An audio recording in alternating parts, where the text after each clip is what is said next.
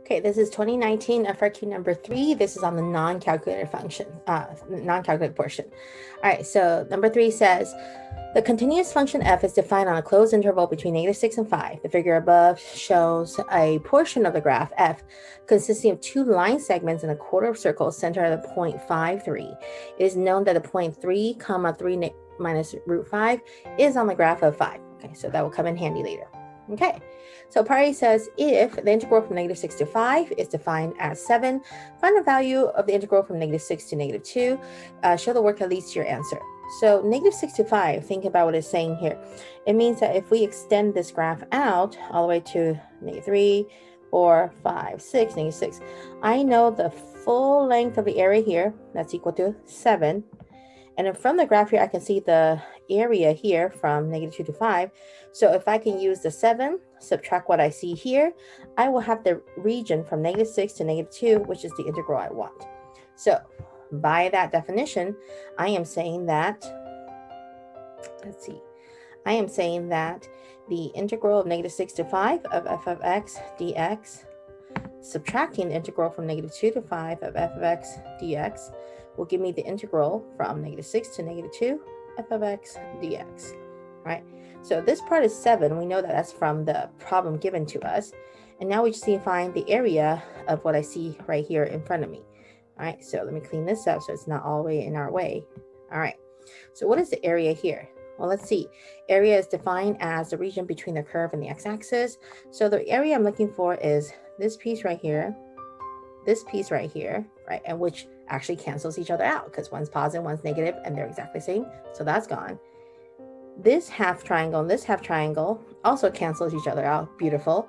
So really the only area that I'm really looking for is this region right here, this trapezoid, and this other region. You kind of have to separate them because it's not, you can't really calculate it the same way. You want this region that could be calculated by taking the square, right? So I take the square and I subtract out the semicircle, take that out, that will leave me that piece right there.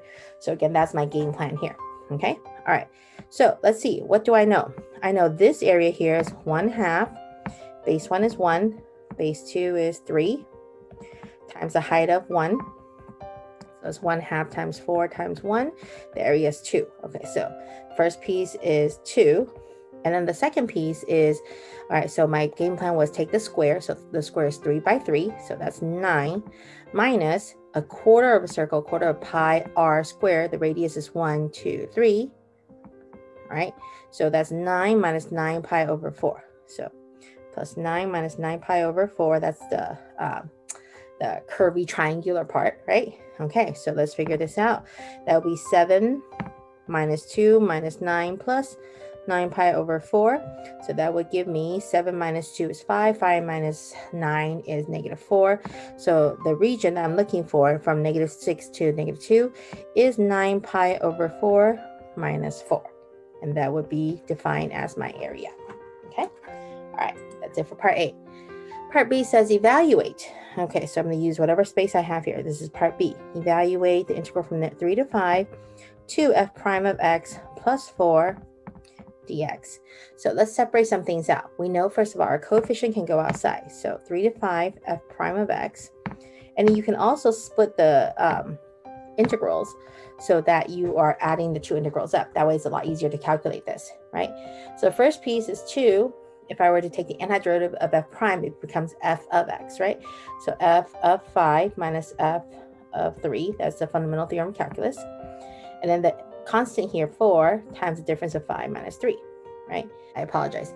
So f of 5, we just need to look at our graph here. Let's clean this up. I have a bunch of stuff here. This is super messy. Okay, so f of 5, this is a graph of f, right? So we can go ahead and look at the graph.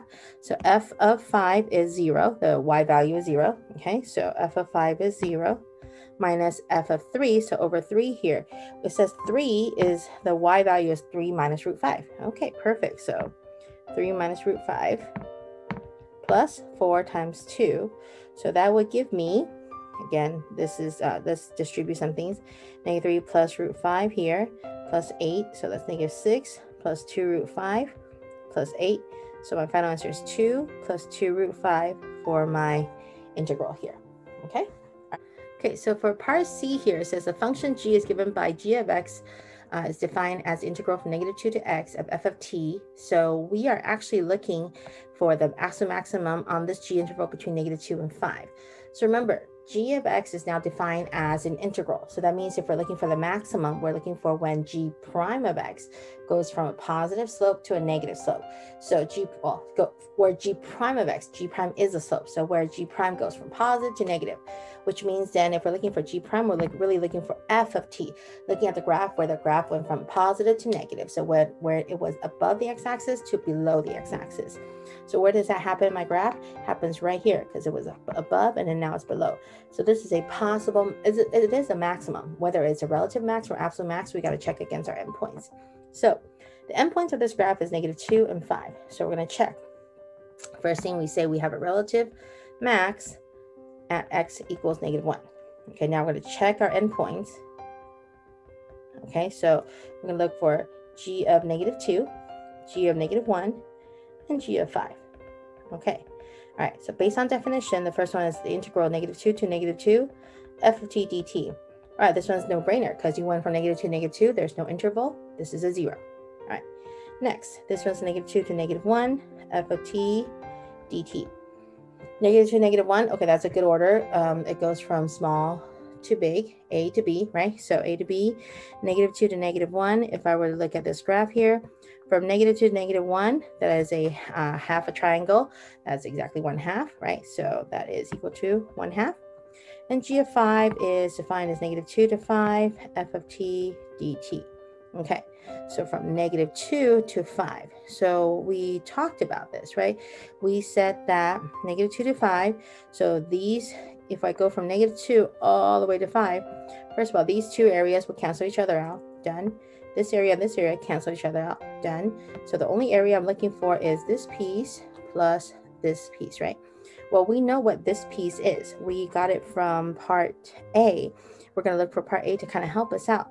If I recall, part A says this region here is 2, and this piece is 9 minus 9 pi over 4. So together, that part is 11 minus 9 pi over 4. So I don't know what 11 minus 9 pi over 4 is, but I can guesstimate, right? So 11 minus 9 times pi is about 9.